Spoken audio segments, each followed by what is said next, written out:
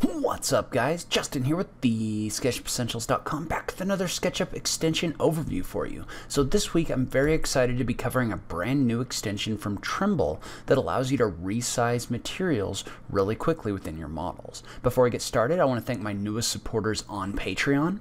So big thank you to Bill Shea, Ismail Elabudi, Andreas Mueller, and Robert Sneed. Patreon, as most of you know, is the website where you can support creators that you like on YouTube. One of the perks of being a supporter on Patreon is you get to vote on the extension that I cover every week. So if that's something you're interested in, you want to vote on the extension that I cover, or if you're just looking for a way to support the show, make sure you check out that link in the notes down below. Now let's go ahead and just jump into it. Plugin name, Material Resizer. Plugin developer, Trimble. Plugin cost, it's free. Where can you get it? You can download it from the SketchUp extension warehouse or at the link in the notes below.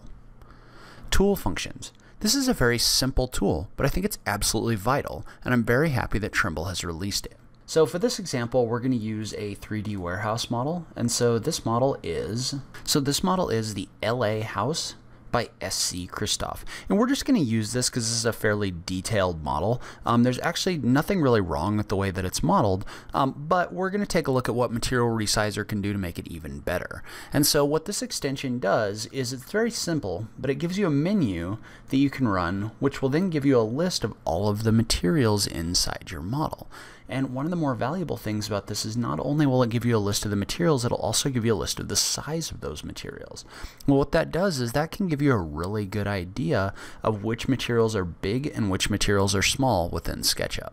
And this is really valuable because one of the things that really can slow a SketchUp model down is the size of the materials in the model. So this by itself is very valuable. However, what's even more valuable is not only does this have the ability to list the materials in your model, it also has the ability to resize the materials in your model.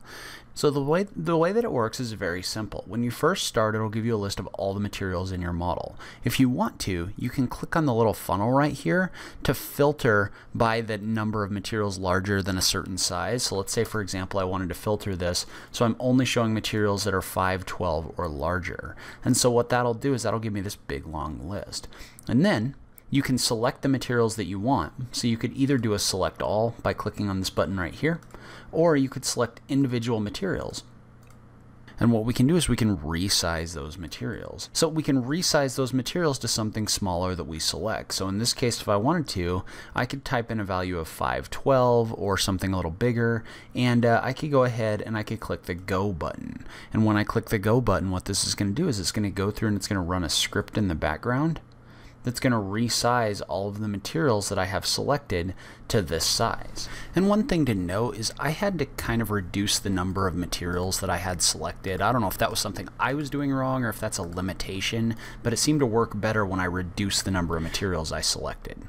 And so when I do that, it's going to tell me that it went in and it resized 6 materials. And so when it did that, you can see how those materials now get moved down below.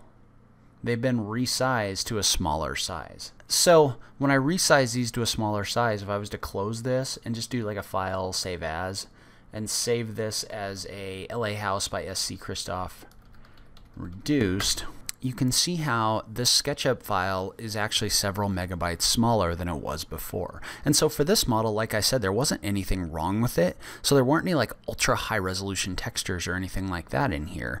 So you didn't get like a huge drop, but you'll definitely see a performance increase as you make those materials smaller.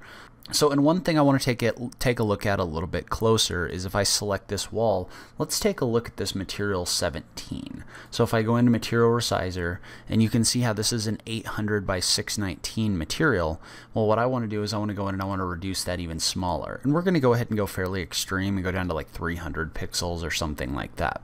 And so let's go ahead and take a look at what this does when we do this. I'm going to click the Go button, and I have no idea why this was doing this. It was getting a little finicky when I was selecting materials, but then when I typed in a smaller pixel amount, it resized it just fine. And so I actually ended up reducing this to like 150 pixels. And so I wanted to take a look at this just to give you kind of an idea of what that did. So you can see how now this material 17, which I made ultra low resolution because I brought this down to like 150 pixels, is in here, but it's very blurry. So it didn't really lose the proportion So you can see how this took the largest direction of this material and resized it to the 150 pixels, and then the smallest got reduced proportionally. So your materials don't lose their proportions, but you do need to be aware when you do this, if you turn these like way down, then you're not going to get very good resolution on your textures. So there's kind of a trade-off there that you need to have when you're doing this, but this is definitely a very valuable way to be able to come in and reduce the size of your models. So I think the question is going to be, do these still come in as high resolution when you render them in like V-Ray or something like that? And the answer is no. When you reduce the resolution of these images, they're going to get rendered at reduced resolution as well. So if you're planning on doing rendering or anything that requires high resolution textures, be careful with what you do with this. But for anyone that's trying to manage the size of your SketchUp models within SketchUp, this is a great tool.